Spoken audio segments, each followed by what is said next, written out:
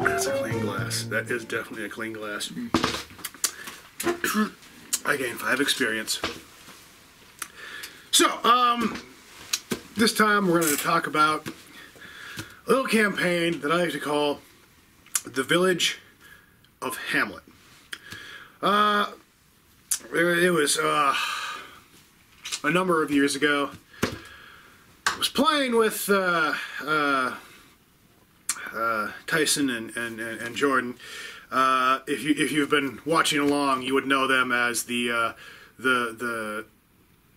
Jet the Orc and 3Q the Strongman, as well as Linus Corban, the John McClane hacker ripoff, and the Catman of Chicago. The game that we were playing in particular was Hackmaster 4th Edition. And if you're familiar at all with Hackmaster, you know, I mean, and if you've been paying attention to our groups, I mean, you know, it's a horrible 20-car pileup train wreck. And this is as intended at the time. So, Hackmaster was right up our alley. In, I don't know, I guess, tribute of the total rip-off nature of Hackmaster, I started modeling it after one of my favorite campaigns in D&D, the Temple of Elemental Evil. So I started off with, you know, the starting module, the Village of Hamlet. Of course, you know, it's you know, Hackmaster, so I had to change it up, and I called it the Village of Hamlet. So it starts off, and the two members of the party are an elf thief and a gnome titan. Gnome titan with a giant axe. That's why he was called Axe, because he was a gnome titan with an axe. It's the most notable feature on him, and most noticeable, really. It's like a flag. Now, immediately, the gnome titan, being played by Tyson, immediately starts, you know, exploring the town and doing the D&D thing. The other guy decides he's going to go to the tavern and get drunk. Where, you know, he met one of the colorful members of the tavern, the tavern keeper with the whip. The running gag was they would comment that the beer was warm, and so he'd say, "Oh, I'm sorry, go in the back," and come out with a whip that was frosted with ice.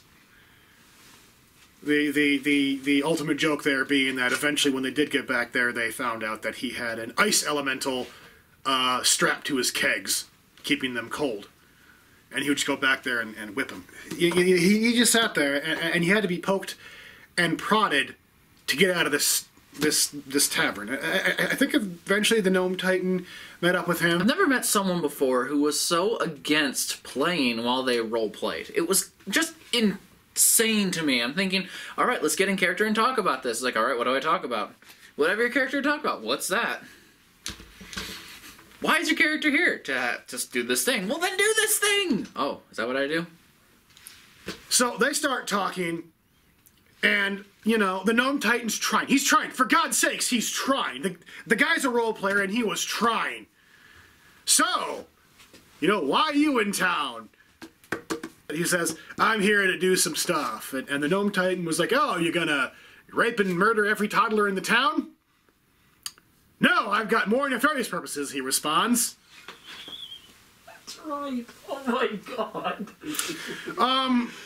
Now, you guys don't know this, and I don't think he knew this. The Gnome Titan knew this because I said it loudly and proudly at the table. There is a city guardsman sitting right next to you. I'm thinking to myself, how can I distance myself, my character, from his character? We hadn't officially really formed a party yet. I was just asking what he was doing, and then... So the city guardsman is now paying rapt attention to these guys. There are other off-duty city guardsmen, and he kind of, you know, gives them a signal because they're city guardsmen. Why wouldn't they have a special hand signal? Now, what I didn't tell him about this town was there was something not right about this town. The end result was, and this isn't not a big leap in logic, but the town formed an angry mob. We're talking torch and pitchforks. Like almost immediately formed an angry mob and started chasing this guy through the streets of this town. I was like, I'm going to be killed. I'm going to be killed through association, even though I haven't said anything to back myself up as being affiliated with him. So, they're out for blood. And who steps forward to give them blood? The Gnome Titan, who's totally jonesing for some combat. Lemonade. Why not distance myself officially by saying I'm going to kill him? And they wanted it to be creative. Thankfully, I spent a lot of days watching some horror movies, so it came to mind really quickly as to how exactly I would do this. So, the next 20 real minutes, is literally him just describing in excruciating detail. I wasn't sure how the spade was going to fit in there, but all I did was... how he horribly mutilates... I figured, hey, why not climb on in? And tortures. That's when the seam burst. And kills. About 6 quarts of blood in the elf body. And good, because there was a lot to go around then. The elf. And the village is happy. They love this. They are ecstatic with this. Because they want blood, you know? Like I said, the town was supposed to be off and peculiar. So, you know, he kind of goes, oh, well, they got me. He was in relatively good spirits about it, which, you know, whatever. There was some argument there, but he understood. He eventually understood and was kind of cool with it. And, you know, he just said, you know, like, you know, here's the book, here's your character sheet, roll up another character. He was the brother of the guy that first died, because Hackmaster has rules for that. And he was there to claim the body. I think he was just trying to pickpocket to get some extra money to pay for drinks or to pay to recover his brother's body. And so, once again, the town, having none of this, angry mob. And angry mob once again chases him through town. He runs along the exact same route. The exact same thing happens. And who steps up? The Gnome Titan.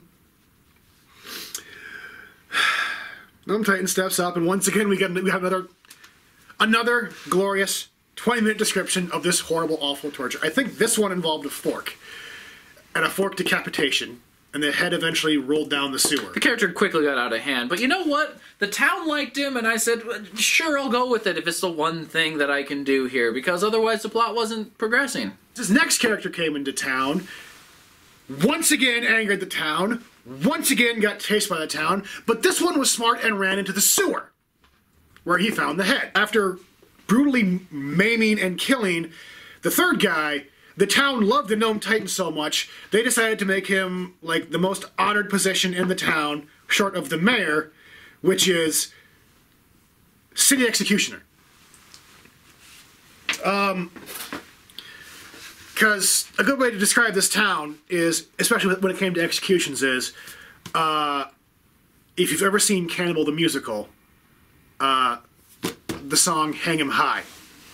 That's pretty much the best description I could give you for this town with executions. So the player of the Gnome Titan is like, all right, you know, that's fine. You know, I can't play my character anymore, but you know what? He got a good outcome. That'll teach me. Lost my character because I was playing him as best as I could given the situation. So, you know what? Sure, I'll go ahead and make a character. So he went back to the book, was flipping through the book, came across half ogre. Rolled up a half ogre. Now, he wanted a lot of stuff for this half ogre. And normally you can only get like... He rolled great on the table of faults. Or horrible, however you look at it. He saw the quirks and flaw charts and said, yes. Now, I don't know if he was within the limit that you're allowed for quirks and flaws. There's a limit? Or if I was just being cool and letting him get more. I thought, let's handicap him a little bit. Give him something eccentric to start. He eventually ended up with something like drools. I think he had a limp. Half deaf. Half deaf.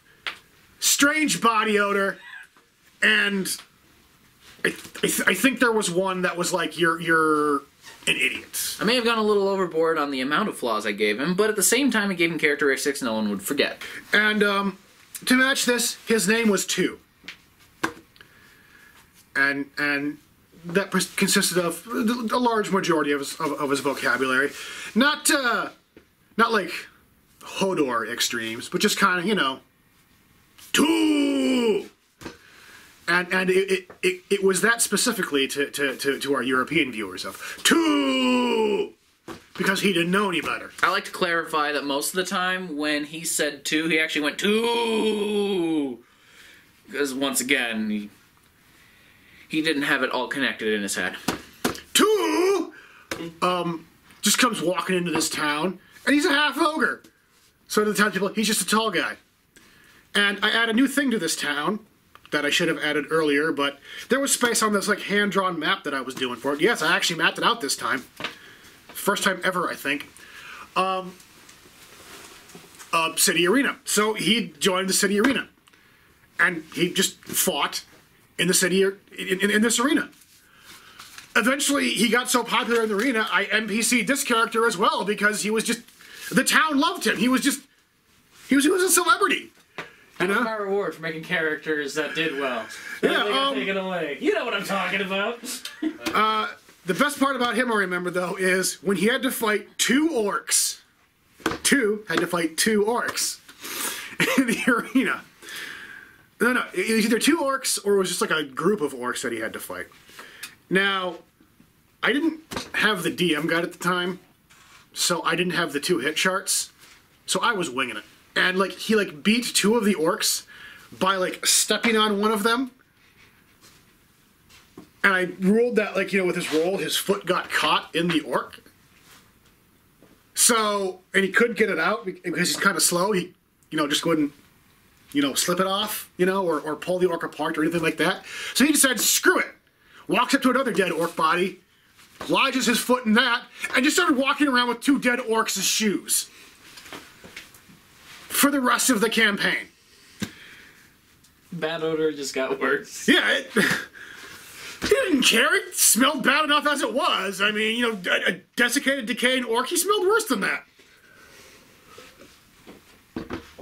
So, I mean, we're all laughing, having a grand old time.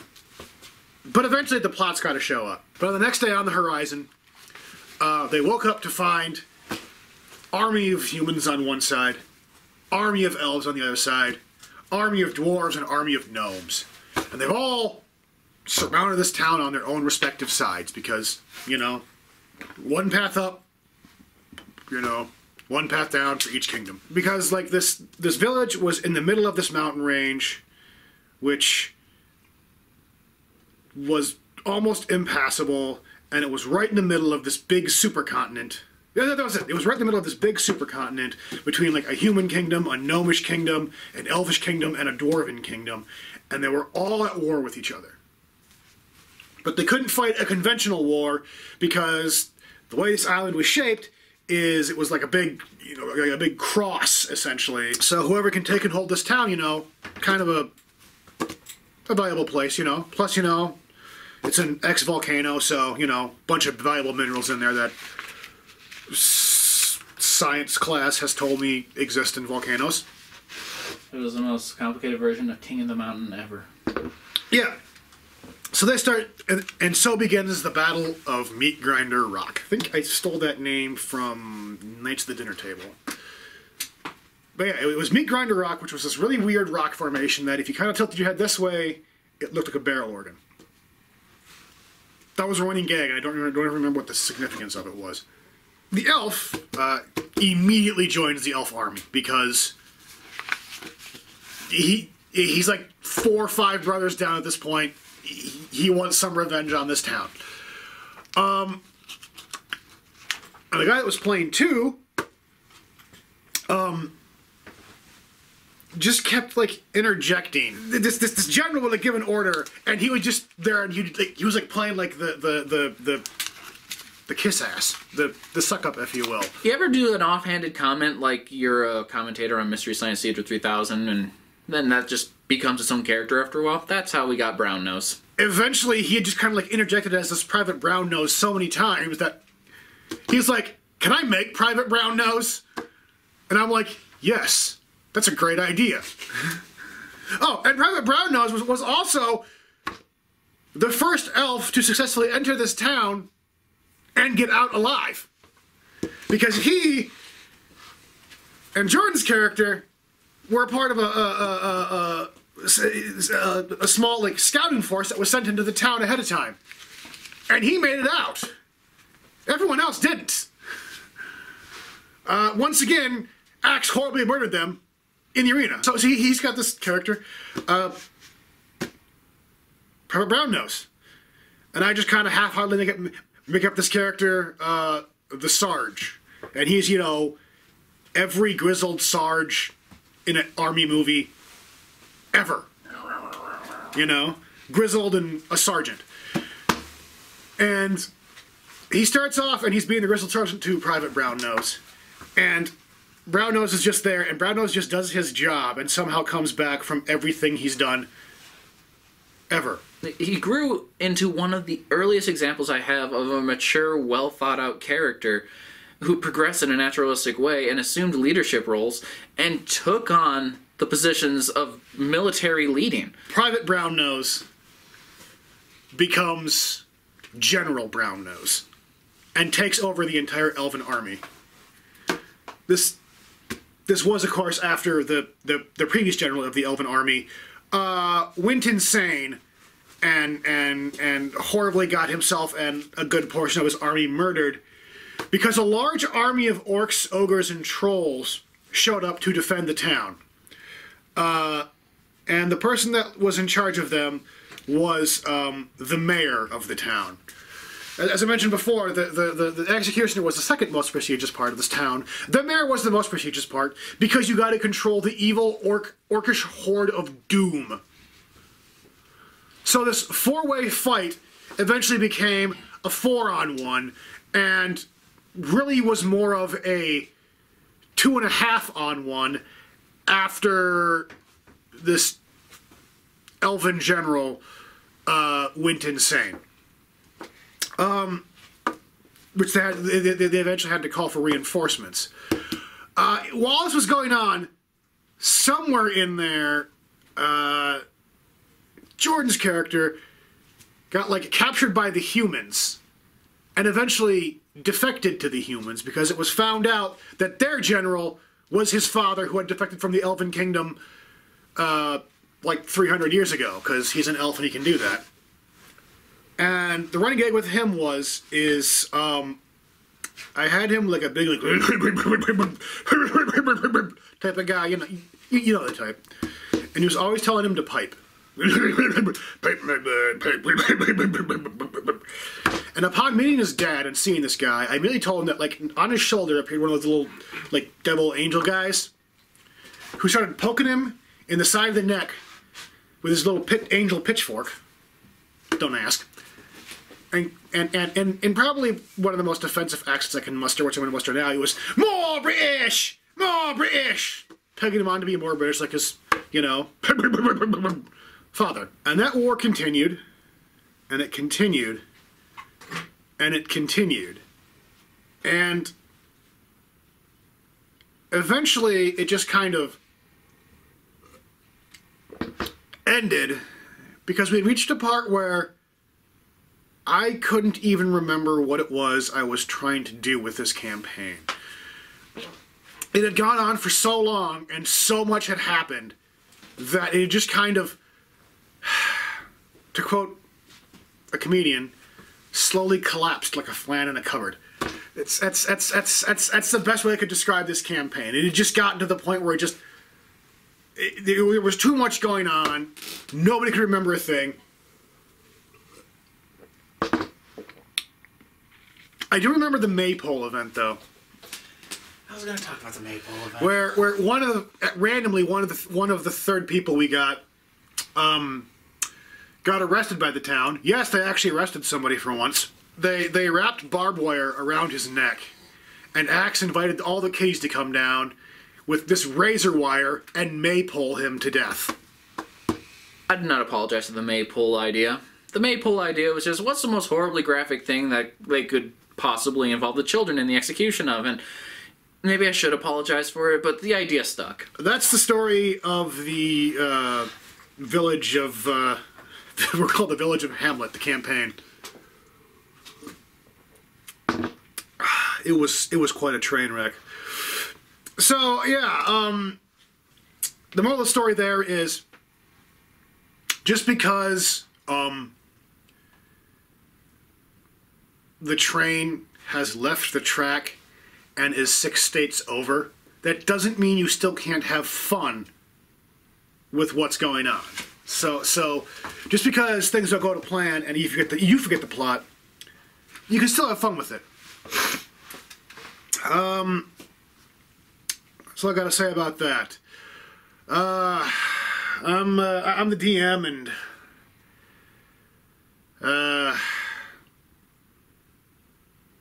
keep your stick on the ice. So I'm gonna go. I'm gonna go because a friend of mine promised me he was gonna get me some tacos for dinner. So I'm a fat guy who wants to eat some tacos. That's good beer.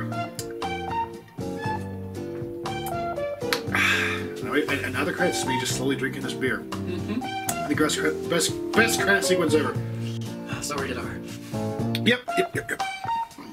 So rated R. Just a man drinking. Oh, it's rated M. It totally is. Yes, it is. A film or something. I don't know. It's bugs and shit. Bugs and shit. This was probably the most on-topic episode I had so far. Which is... Except when it ended. It just kind of petered off there, which is kind of very apt because that's pretty much how the campaign ended. It just kind of petered off. True. Actually, kind of reminds me of my first D&D campaign at the beginning, but after that, that's where the similarities left. You remember your first D&D campaign?